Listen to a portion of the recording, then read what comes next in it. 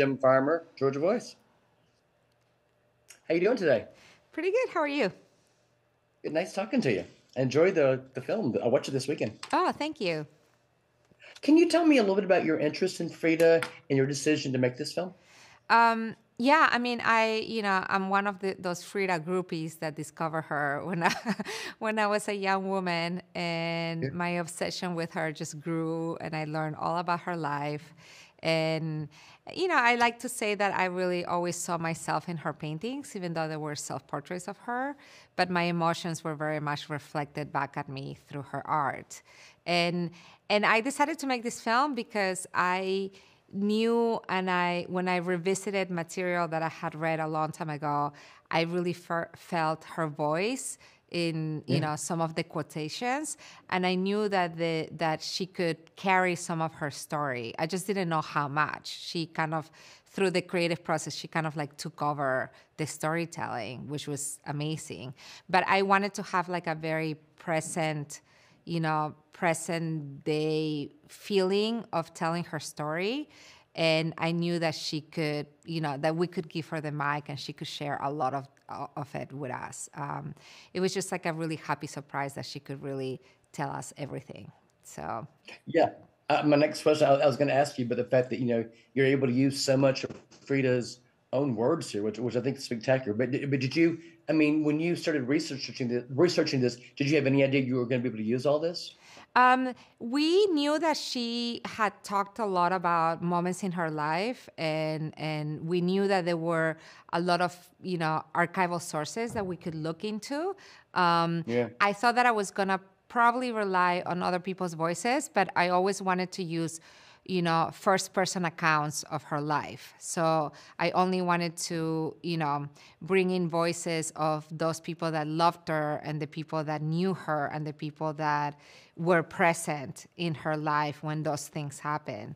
And then, I have the most amazing production team that did so much research and collected all of her writings because they're not in one single place. We follow the Yeah. academic work that other people had done in the past, but then we just gather everything that there is to be gathered of Frida's writings. And when we started reading it, it was just such a wonderful experience. Yeah. How long did you work on this? So I think the idea came about 3 years ago, Okay. like the seed of the idea. I think production took about a year and a half from beginning to end. So from starting research to finishing the film. So, for documentary time frames, it actually happened quite quickly. Sure. So this is your directorial debut. It is. I've been at this for a Congratulations. while. And So I don't feel like a newbie, but I am definitely a new director. what was that? What was the process of directing your first project? It was, at times daunting, but I tell myself that I made the best decisions I made were at the very beginning of the process, where I chose my team and I was able to bring in amazing collaborators, and then we really made the film together. They came in to support the vision that I had, and then we worked together to put the story, to build the story together. So it is, film is a collaborative art form. That's what it is. As you were doing your research, what are some things that surprised you the most that you might not have known about Frida going in? So, when I said obsession, I mean obsession. Like I had read, I think more than a few books about her when I was young. So I knew a lot about Mhm. the details of her life, but I hadn't really heard it directly from her. So that was a Yeah. surprising thing, like to just be able to really understand, for example, her fragility at times, or, really hear her sense of humor. She was a very sarcastic woman and used a lot of flowery language to describe sometimes situations and people that she was criticizing. So, Yeah. so that was really fun. Always to hear it from the original material and from the person itself.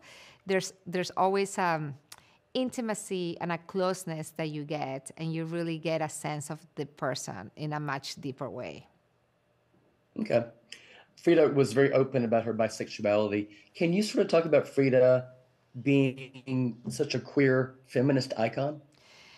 Yeah, I mean, she is for, she was very open about it. She put it in her paintings, and she talked to, Mm.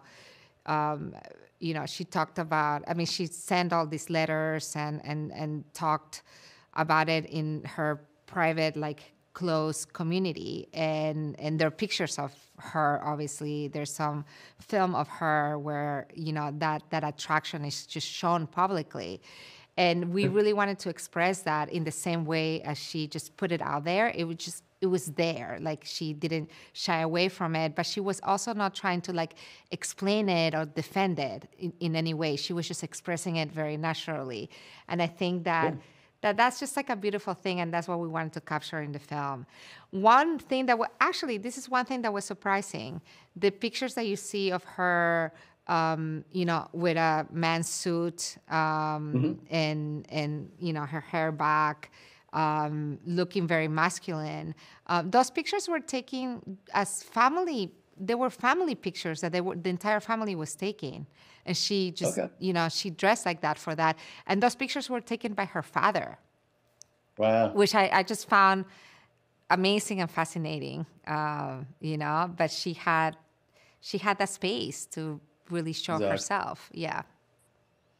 I think I have time for one question. I mean, it was so unfortunate that Frida was in an era where her work really wasn't appreciated or seen the way it is. But can you sort of talk about the fact that she is so iconic now, but during her day, I mean, her work wasn't really Known. looked at. She wasn't known. She was known as a figure in Mexico, but it wasn't Mm. about her. It wasn't because of her art. It was because of, she was kind of a celebrity and a figure in Mexico, being Diego Rivera's wife, and being who she was, right, in public, and how she presented herself. But her art really wasn't well known. Even after her death, people that were trying to study her, were looking for the people that own her paintings, because they were in private collections and people didn't know where her paintings ended up. Exactly. And a lot of those paintings were bought as favors to Diego Rivera. They weren't bought because, people wanted to, like, get her art. They were, Okay. they were buying it because they were friends of Diego.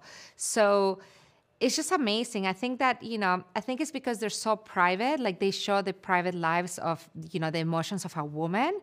And our society doesn't see that as important. We ourselves, women, sometimes don't see that as important, and we don't talk about it, right?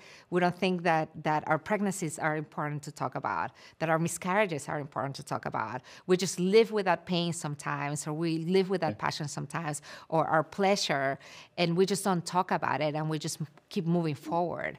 And that's what she did. She made her private life so important, and her private feelings so important, that she put them on paintings. So I think that, it's been women later on that have discovered her, and we connect with her because, she expresses things that are so close to our lives and Sure. ourselves. Yeah. Yeah.